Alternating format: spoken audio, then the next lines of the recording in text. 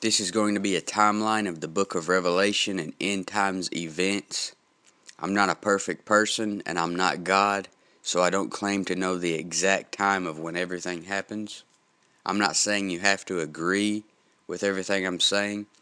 I'm just giving you the outline of when I believe the Bible shows that all of this takes place. I don't believe the book of Revelation is in chronological order, but actually gives 4 accounts of the second coming. The 4 Gospels give 4 accounts of Jesus at his first coming, so it shouldn't be a stretch for you to believe the book of Revelation gives 4 accounts of his second coming. Before we begin, I'm going to show you the 4 accounts of Jesus Christ's second coming that are laid out in the book of Revelation. If the book of Revelation is in chronological order, then why does it have Jesus Christ coming back 4 different times? If you look at these verses in Revelation chapter 6, 14 through 17, you see the first account of his second coming.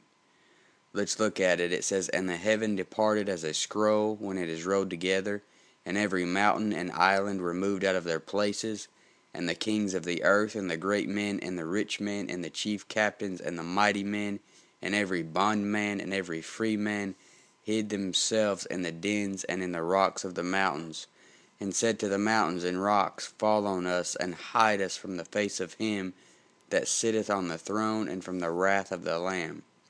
For the great day of his wrath is come, and who shall be able to stand?" Now let's look at the second account in Revelation 11, 15 through 17. It says, "And the 7th angel sounded, and there were great voices in heaven, saying, The kingdoms of this world are become the kingdoms of our Lord and of his Christ, and he shall reign forever and ever. And the 24 elders which sat before God on their seats fell upon their faces and worshipped God, saying, We give thee thanks, O Lord God Almighty, which art and wast and art to come, because thou hast taken to thee thy great power, and hast reigned." Notice it said the kingdoms of this world are become the kingdoms of our Lord and of his Christ. So that sounds like the second coming has just happened. And the kingdoms of the world are become the kingdoms of our Lord and of his Christ. But yet this is in Revelation 11, 15 through 17. So how could Revelation be in chronological order? And now look at the third account of the second coming in Revelation 14, 19 through 20. It says, "And the angel thrust in his sickle into the earth, and gathered the vine of the earth, and cast it into the great winepress of the wrath of God.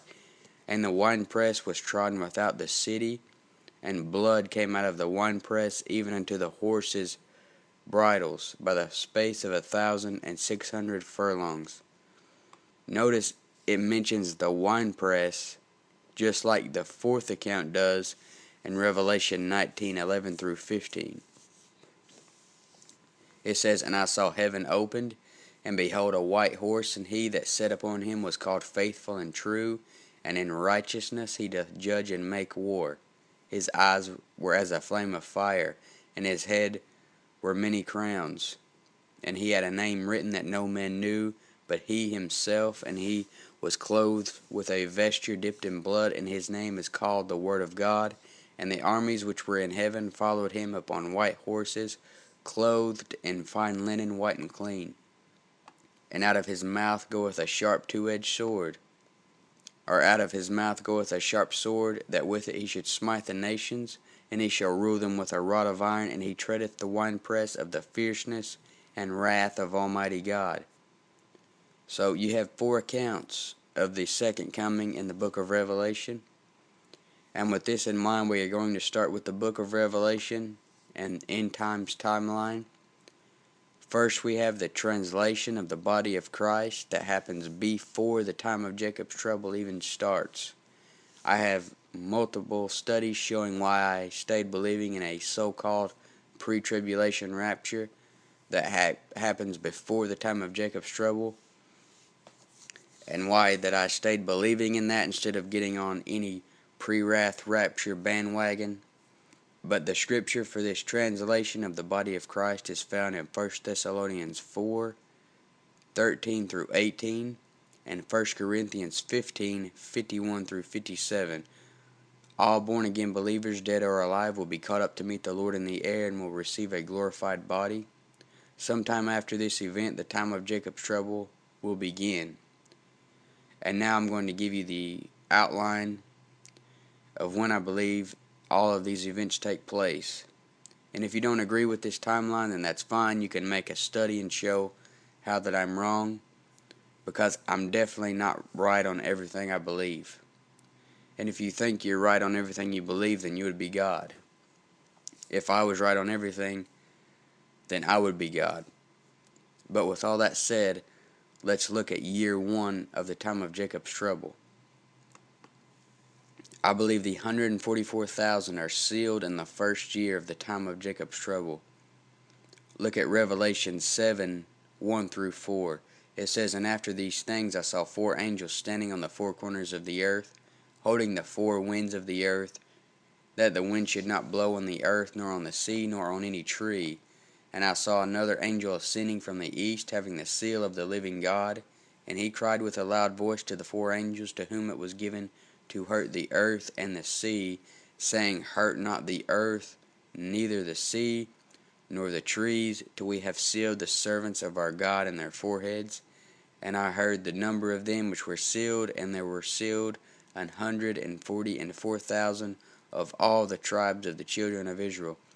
Notice it says, "Hurt not the earth, neither the sea, nor the trees, till we have sealed the servants of our God in their foreheads."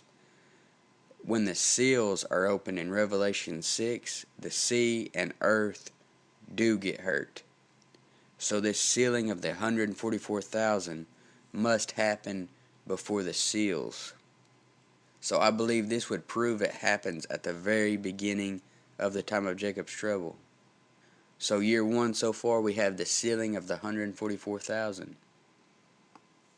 And not only this, but the man of sin, which is the Antichrist, will sign a covenant with Israel. And Daniel 9:27, it says, "And he shall confirm the covenant with many for 1 week, and in the midst of the week he shall cause the sacrifice and the oblation to cease, and for the overspreading of abominations he shall make it desolate, even until the consummation, and that determined shall be poured upon the desolate."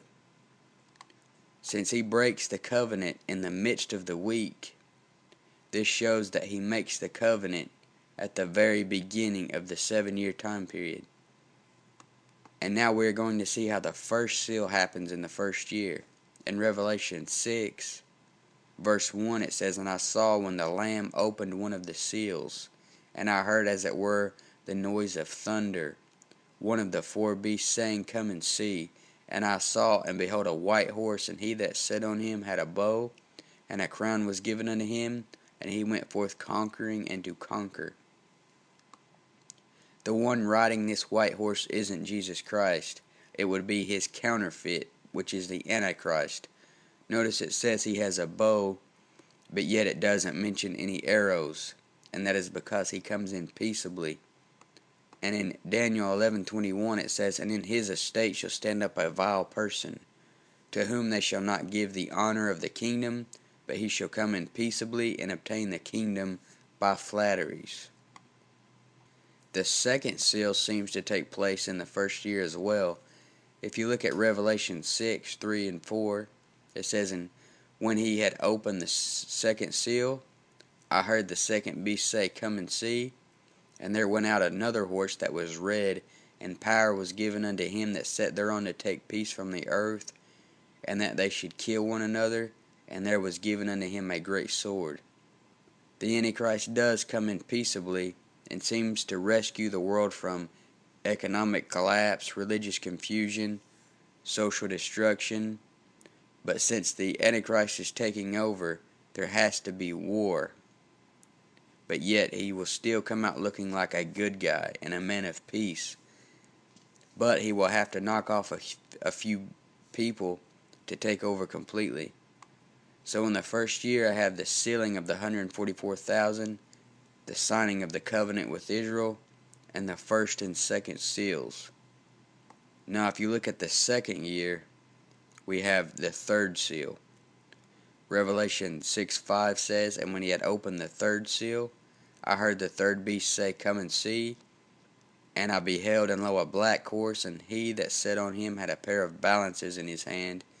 And I heard a voice in the midst of the four beasts say, A measure of wheat for a penny, and 3 measures of barley for a penny, and see thou hurt not the oil and the wine." The black horse represents worldwide famine. During this time period, wicked rich men will have all the food, and poor people will suffer and be dying of starvation. So around this time there is famines, pestilences, earthquakes in diverse places, people claiming to be Christ and deceiving the masses.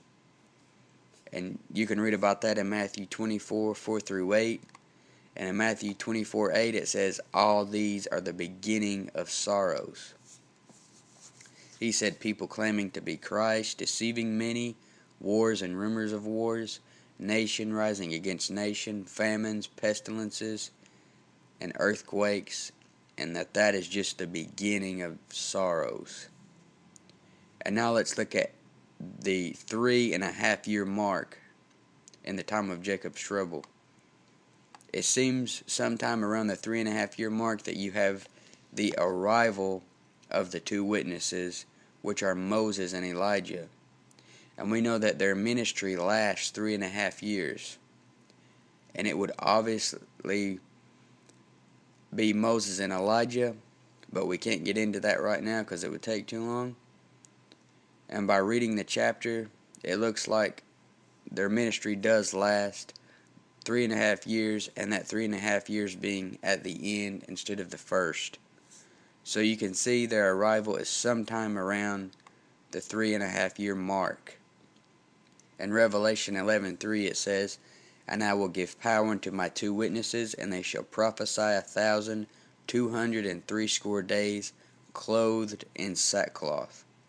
So they go out preaching, and fire proceeds out of their mouth that devours their enemies.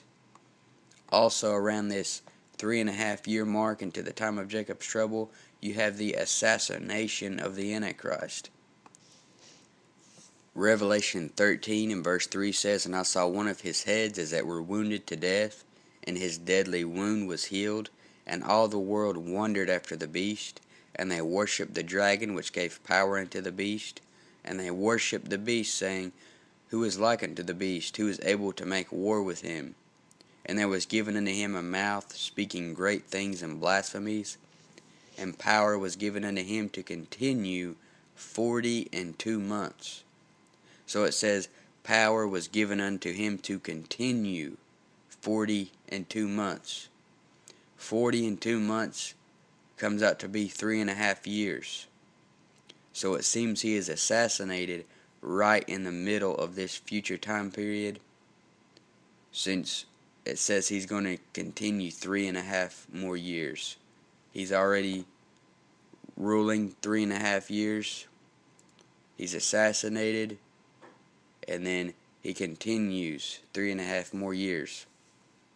And not only that, but you also have war in heaven that takes place around the midpoint of the time of Jacob's trouble. It says in Revelation 12:7-9, "And there was war in heaven. Michael and his angels fought against the dragon, and the dragon fought and his angels, and prevailed not. Neither was their place found any more in heaven. And the great dragon was cast out, that old serpent, called the devil and Satan, which deceiveth the whole world. He was cast out into the earth, and the angels were cast out with him." When Satan is cast into the earth, he enters the man of sin, which is the Antichrist. At this point, the man of sin becomes the son of perdition. In 2 Thessalonians 2:7, it says, "For the mystery of iniquity doth already work. Only he who now letteth will let until he be taken out of the way." The mystery of iniquity is already at work because there are many antichrists leading up to the Antichrist. The spirit of Antichrist is already working. and they are forerunners paving the way for the Antichrist, knowingly or unknowingly. The he in verse 7 is referring to the man of sin, hindering Satan from completely taking over until he is taken out of the way. He is taken out of the way when the Antichrist dies in the 3.5 year mark into the time of Jacob's trouble. He then resurrects to counterfeit the resurrection of Jesus, and then Satan comes into the man of sin, and he becomes the son of perdition. So the he who is letting would be the man of sin, and he prevents Satan from coming into the son of perdition until he is taken out of the way.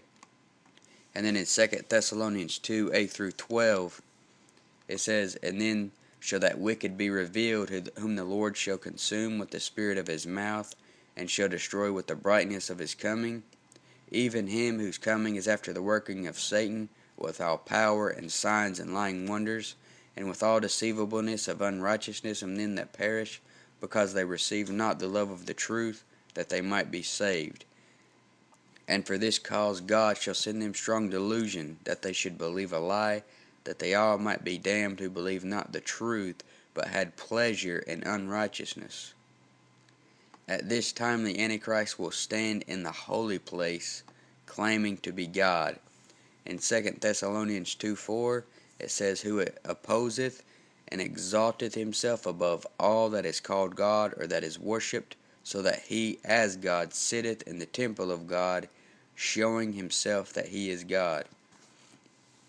Matthew 24:15, "When ye therefore shall see the abomination of desolation, spoken of by Daniel the prophet, stand in the holy place.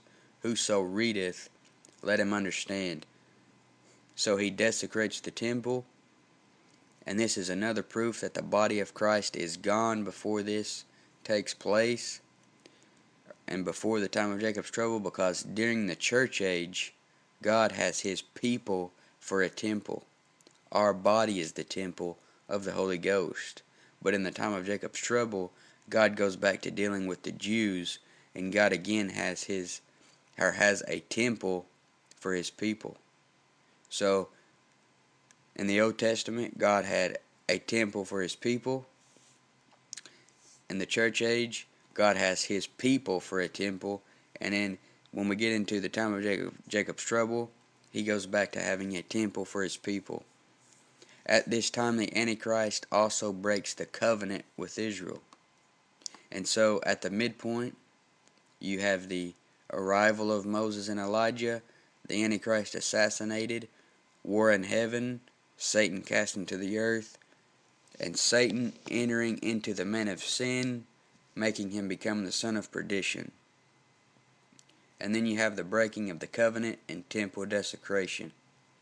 And now let's look at the 3.5 to 5th year of the time of Jacob's trouble. And this is where I believe the Antichrist causes all to take his mark. If you read Revelation 13, it definitely seems like the mark comes after the Antichrist is assassinated. Revelation 13:16 through 18 says, "And he causeth all, both small and great, rich and poor, free and bond, to receive a mark in their right hand or in their foreheads, and that no man might buy or sell, save he that had the mark, or the name of the beast, or the number of his name. Here is wisdom. Let him that hath understanding count the number of the beast, for it is the number of a man, and his number is 666. So this seems to happen after the midpoint of the time of Jacob's trouble, but the mark could have been around before, but not mandatory, like it says it is here. Notice it says, "And he causeth all." So he's making everyone get it. I mean, it could have been there before, but not mandatory until this point. But around this time, the world church is destroyed as well. In Revelation 17:16 it says, "And the 10 horns which thou sawest upon the beast, these shall hate the whore, and shall make her desolate and naked, and shall eat her flesh, and burn her with fire." The religious whore, the Roman Catholic Church, is destroyed so that Satan can get worship directly. It will be a one-world religion of worship to the Antichrist, who is Satan incarnate at this point. Also, around this time, you have Israel fleeing into the mountains, like it says in Matthew 24:16. Then let them which be in Judea flee into the mountains. Let him which is on the housetop not come down to take anything out of his house. Neither let him which is in the field return back to take his clothes. And woe unto them that are with child, and to them that give suck in those days. But pray that your flight be not in the winter, neither on the Sabbath day, for then shall be great tribulation, such as was not since the beginning of the world to this time, no, nor ever shall be. It says, pray that your flight be not in the winter, neither on the Sabbath day.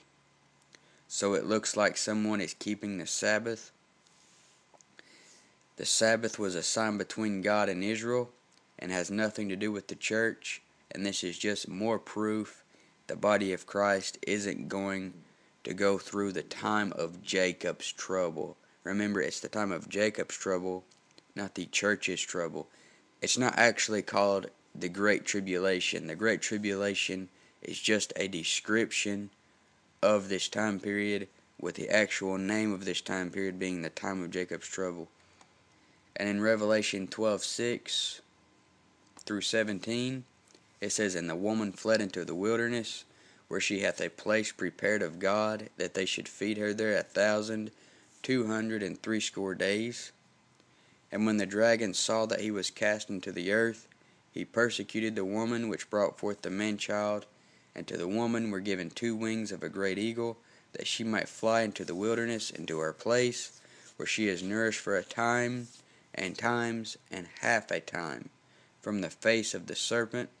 And the serpent cast out of his mouth water as a flood after the woman, that he might cause her to be carried away of the flood. And the earth helped the woman, and the earth opened her mouth, and swallowed up the flood which the dragon cast out of his mouth. And the dragon was wroth with the woman, and went to make war with the remnant of her seed, which keep the commandments of God, and have the testimony of Jesus Christ. So you can see how the earth is going to open up and help the woman. And this kind of reminds you how in the Old Testament that Korah and all that pertained unto him was swallowed up by the earth. So seems like the same thing is going to happen here. And so they are keeping the commandments of God along with the Sabbath, as we saw before, and they have the testimony of Jesus Christ. Also, during the 3.5 year to 5th year mark, we have the 4th seal. In Revelation 6:7 through 8, it says, and when he had opened the 4th seal, I heard the voice of the 4th beast say, come and see. And I looked, and behold, a pale horse, and his name that sit on him was Death, and hell followed with him. And power was given unto them over the 4th part of the earth, to kill with sword, and with hunger, and with death, and with the beasts of the earth. Notice it said his name that sit on him was Death, and hell followed with him. The Jews made a covenant with the Antichrist, and when they did this, made a covenant with death and hell. The Antichrist breaks this covenant in the middle of the time of Jacob's trouble, and this is what Isaiah 28:15 might be referring to. It says, because ye have said, we have made a covenant with death, and with hell are we at agreement. When the overflowing scourge shall pass through, it shall not come unto us, for we have made lies our refuge, and under falsehood have we hid ourselves. So the pale horse comes through and kills a 4th part of the earth, and kills them with sword, meaning more war, and hunger, and with death, and with the beasts of the earth. The animals will see men as prey, and won't fear man during this time. Also during this time you have the martyrs under the altar, which is the 5th seal. In Revelation 6:9 through 10, it says, and when he had opened the 5th seal, I saw under the altar the souls of them that were slain for the word of God and for the testimony which they held. And they cried with a loud voice, saying, How long, O Lord, holy and true, dost thou not judge and avenge our blood on them that dwell on the earth?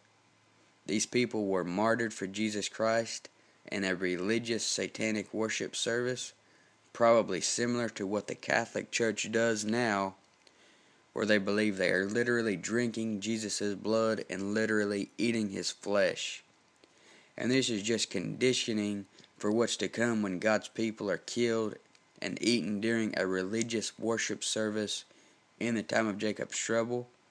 Micah 3:3 says, Who also eat the flesh of my people, and flay their skin from off them, and they break their bones and chop them in pieces, as for the pot, and as flesh within the cauldron. And I believe the martyrs are here in this part of the timeline, because this is around the time when the mark becomes mandatory, and they are martyred for being faithful to Jesus Christ and not taking the mark. The first, second, third, and fourth trumpets also seem to happen around the time of the fifth seal. And since the things that happen during these trumpets represent the same kind of powers that Moses and Elijah had in the Old Testament, it could be that God uses them during these trumpets. Take a look at Revelation 8 and verse 7. It says, The first angel sounded, and there followed hail and fire mingled with blood, and they were cast upon the earth, and the third part of the trees was burned up, and all green grass was burned up.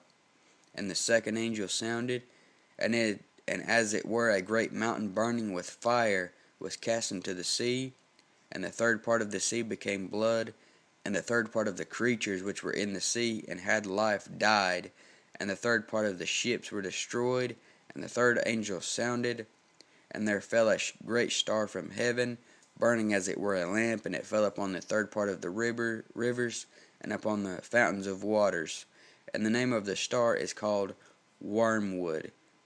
And the third part of the waters became wormwood, and many men died of the waters because they were made bitter. And remember, since God goes back to dealing with Jews, the believing Jews during this time period will be able to drink the water without it bothering them. Just like Mark 16, 17 through 18 talks about them being able to drink any deadly thing. And then Revelation 8:12 says, And the fourth angel sounded, and the third part of the sun was smitten, and the third part of the moon, and the third part of the stars, so as the third part of them was darkened, and the day shone not for a third part of it, and the night likewise. And since it is getting darker, it shows the judgment of God is intensifying. And you're probably wondering why I just placed the trumpets here. And I have a reason for that, and the reason is in chapter 8 and verse 3, and it says, And another angel came and stood at the altar, having a golden censer, and there was given unto him much incense, that he should offer it with the prayers of all saints upon the golden altar, which was before the throne. And the smoke of the incense which came with the prayers of the saints ascended up before God out of the angel's hand. It talks about prayers of the saints ascending up before God. I believe that is the same saints as in the fifth seal that were martyred for their faith. They were martyred for not taking the mark. They were beheaded just like ISIS is beheading people now. Remember, they were praying. In Revelation 16 it says, And they cried with a loud voice, saying, How long, O Lord, holy and true, dost thou not judge and avenge our blood on them that dwell on the earth? And now we will look at the fifth trumpet. It seems to be sometime within the last 3 years of the time of Jacob's trouble. During the fifth trumpet, devilish locusts are released out of the bottomless pit. In Revelation 9:5 it says, And unto them it was given that they should not kill them, but that they should be tormented 5 months, and their torment was as the torment of a scorpion when he striketh a man. So these locusts torment for 5 months. And if you look at Revelation 9:15, you see the 4 angels that are loosed out of the great river Euphrates, and they are prepared for an hour, a day, a month, and a year to slay the third part of men. So if you add that and the 5 months together, then that is about 1.5 years. So the 5th and 6th trumpet would have to happen somewhere at least before the 5.5 year mark. Also, I believe this is right before a rapture of the 144,000, because Revelation 9:4 lets us know they are still around. In Revelation 9:4 it says, "And it was commanded them that they should not hurt the grass of the earth, neither any green thing, nor any tree, but only those men which have not the seal of God in their foreheads." It would seem that they are raptured sometime within the last 3 years, probably towards the end somewhere. It's like we don't know when the rapture for the church will be, so I don't know when this rapture for the 144,000 will be exactly either. But you can see there is a rapture of the 144,000 in Revelation chapter 14.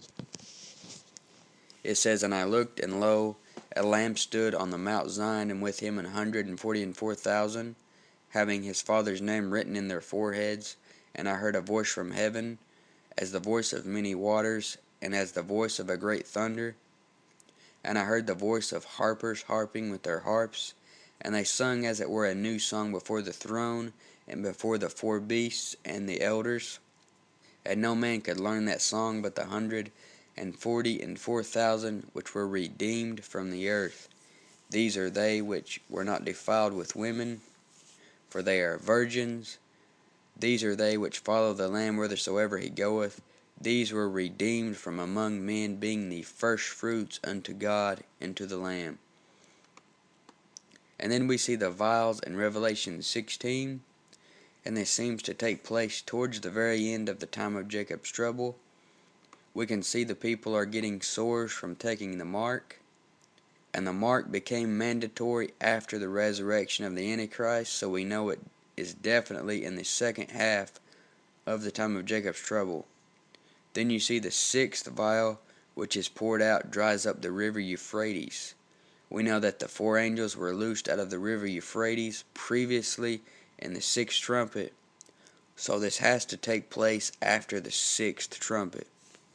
So I'd put the vials happening towards the end of the time of Jacob's trouble.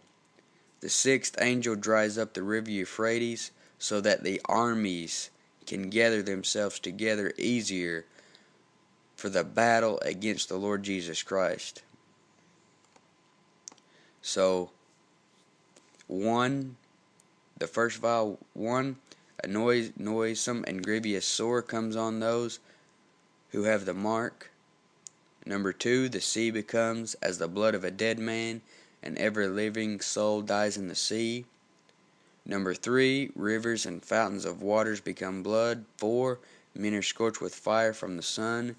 5, darkness goes over the Antichrist's kingdom. And 6, the river Euphrates is dried up. All these happen somewhere probably within a few months of the second advent. And then a few days before the second advent, you have the death of Moses and Elijah in Revelation 11:7-9. We know this happens right at the end, because if you go down to verse 15, it is saying the second advent is taking place. And so now we will look at the day of the second advent. You have the rapture of Moses and Elijah after the Spirit of life goes into them. It says in Revelation 11:11-12, "And after 3 days and a half the Spirit of life from God entered into them, and they stood upon their feet, and great fear fell upon them which saw them. And they heard a great voice from heaven saying unto them, Come up hither. And they ascended up to heaven in a cloud, and their enemies beheld them." There seems to be another rapture the day of the second advent as well, where you have God's elect caught up. In Matthew 24:29-31, It says, immediately after the tribulation of those days shall the sun be darkened, and the moon shall not give her light, and the stars shall fall from heaven, and the powers of the heavens shall be shaken. And then shall appear the sign of the Son of Man in heaven. And then shall all the tribes of the earth mourn, and they shall see the Son of Man coming in the clouds of heaven with power and great glory. And he shall send his angels with the great sound of a trumpet, and they shall gather together his elect from the four winds, from one end of heaven to the other. It seems that when Jesus comes back at the second coming, he catches up his elect to go to battle with him. So this puts us at 3 raptures that are yet to come. If you want to call it a rapture, the Bible calls it translated, like Enoch was translated. So a good Bible word would be translation. The first one was the body of Christ that's going to leave out before the time of Jacob's trouble. The second one being the 144,000. And then you have this one here in Matthew 24. And in Revelation 14 through 16, it says, And I looked, and behold a white cloud, and upon the cloud one sat like unto the Son of Man, having on his head a golden crown, and in his hand a sharp sickle. And another angel came out of the temple, crying with a loud voice to him that sat on the cloud, Thrust in thy sickle, and reap, for the time is come for thee to reap, for the harvest of the earth is ripe. And he that sat on the cloud thrust in his sickle on the earth, and the earth was reaped. So you have a rapture of the body of Christ, 144,000, and then the remaining at the very end at the day of the second advent. And those aren't exact dates. I'm not saying I know when these things are going to take place. I'm just saying what I think the Bible implies. At the day of the second advent, you also have the 6th seal. Notice how well the 6th seal matches Matthew 24:19. It says in Revelation 6:12 through 17, And I beheld when he had opened the 6th seal, and lo, there was a great earthquake, and the sun became black as sackcloth of hair, and the moon became as blood, and the stars of heaven fell into the earth, even as a fig tree casteth her untimely figs when she is shaken of a mighty wind. And the heaven departed as a scroll when it is rolled together, and every mountain and every island were moved out of their places, and the kings of the earth, and the great men, and the rich men, and the chief captains, and the mighty man, and every bondman, and every free man, hid themselves in the dens and in the rocks of the mountains, and said to the mountains and rocks, Fall on us, and hide us from the face of him that sitteth on the throne, and from the wrath of the Lamb. For the great day of his wrath is come, and who shall be able to stand? And the 7th vial also happens. Notice he says in verse 17, It is done. Revelation 16:17. And the 7th angel poured out his vial into the air, and there came a great voice out of the temple of heaven from the throne, saying, It is done. And there were voices and thunders and lightnings, and there was a great earthquake, such as was not since men were upon the earth, so mighty an earthquake and so great. And the great city was divided into 3 parts, and the cities of the nations fell, and great Babylon came in remembrance before God, to give unto her the cup of the wine of the fierceness of his wrath. And then you also have the 7th seal. In Revelation 8:1, it says, And when he had opened the 7th seal, there was silence in heaven about the space of half an hour. It is likely that the silence in heaven is because Jesus Christ and the saints are down on earth fighting. Look at Zechariah 2:10 through 13, which talks about silence at the second coming.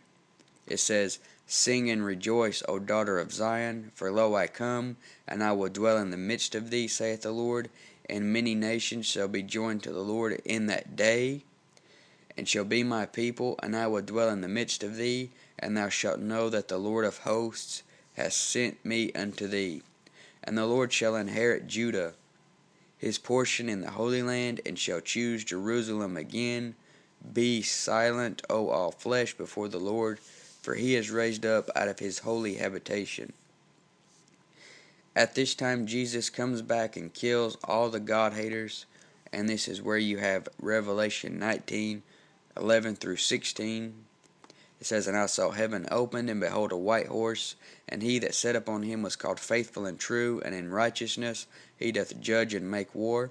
His eyes were as a flame of fire, and on his head were many crowns, and he had a name written that no man knew but he himself, and he was clothed with a vesture dipped in blood, and his name is called the Word of God. And the armies which were in heaven followed him upon white horses, clothed in fine linen, white and clean. And out of his mouth goeth a sharp sword, that with it he shall smite the nations, and he shall rule them with a rod of iron, and he treadeth the winepress of the fierceness and wrath of Almighty God. And he hath on his vesture and on his thigh a name written, King of Kings and Lord of Lords. At this time you have the beast and the false prophet cast into the lake of fire, in Revelation 19:20. You also have the seventh trumpet at this time. Notice it says the kingdoms of this world are become the kingdoms of our Lord. Revelation 11:15. And the seventh angel sounded, and there were great voices in heaven, saying, The kingdoms of this world are become the kingdoms of our Lord and of his Christ. And he shall reign forever and ever. And the 24 elders which sat before God on their seats fell upon their faces and worshipped God, saying, We give thee thanks, O Lord God Almighty, which art and wast and art to come, because thou hast taken to thee thy great power and hast reigned. And the nations were angry, and thy wrath is come, and the time of the dead that they should be judged, and that thou shouldest give reward unto thy servants the prophets, and to the saints, and them that fear thy name, small and great, shouldest destroy them which destroy the earth. And the temple of God was opened in heaven, and there was seen in his temple the ark of his testament, and there were lightnings, and voices, and thunderings, and an earthquake, and great hail. Then sometime shortly after this point, the judgment of the nations takes place in Matthew 25:31 through 46. God will renovate the earth because of all the catastrophes. Not the new heaven and new earth yet, but it has to be fixed up after what just happened during the time of Jacob's trouble. You can read about this in Isaiah 35:1 through 2 and Amos 9:13. You also have Satan cast into the bottomless pit sometime before the millennium. In the millennium you have Jesus Christ reigning for 1,000 years, and then Satan will be loose out of his prison. And this is where you have the battle of Gog and Magog. In Revelation 27 through 8 it says, And when the 1,000 years are expired, Satan shall be loosed out of his prison, and shall go out to deceive the nations which are in the four quarters of the earth, Gog and Magog, to gather them together to battle, the number of whom is as the sand of the sea. And this battle doesn't last long, because Revelation 20 and verse 9 says, And they went up on the breadth of the earth, and compassed the camp of the saints about, and the beloved city, and fire came down from God out of heaven, and devoured them. After this, Satan is cast into the lake of fire, and then God judges the wicked at the great white throne judgment, along with saints from the Old Testament, saints from the time of Jacob's trouble, and the millennium. This judgment is spoke of in Revelation 20:11 through 15. And then New Jerusalem will descend to the earth, as it says in Revelation 21. And then you have the new heaven and the new earth talked about in Revelation 21:22. And this has been the Revelation and End Times timeline. I don't expect you to believe everything I said in this. I'm not God, so I'm not perfect. I'm definitely not the final authority. The King James Bible is the final authority. If anything I've said goes against the Bible, then I'm a liar in that case. I never intentionally went against the Bible, but if I did, then I was wrong. Since we don't live in the time of Jacob's trouble, we don't know when and how everything is going to work out, and we don't know the future. So to give an exact time for each event and be 100% correct would be impossible. I just gave you, to the best of my ability, what I thought the Bible taught about how the events took place. And I hope you enjoyed it and that it will help you in studying the book of Revelation.